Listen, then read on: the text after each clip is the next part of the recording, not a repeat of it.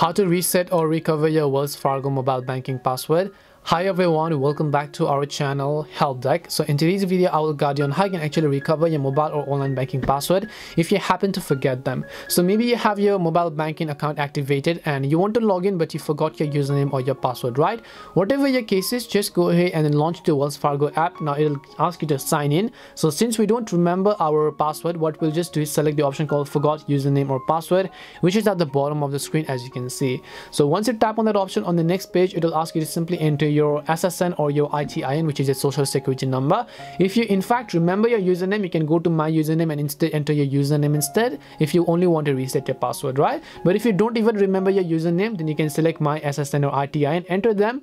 Then after that, enter your date of birth, which is based on the bank account that you chose basically, so it has to be correct, and then just tap on the continue button. Then after that, it'll ask you to make sure it's you, so it'll give you a couple of information to verify, such as your phone number or maybe even your email address. So once you go ahead and make sure of all that information, on the next page just enter the verification code that you received either via your email or either via your phone number.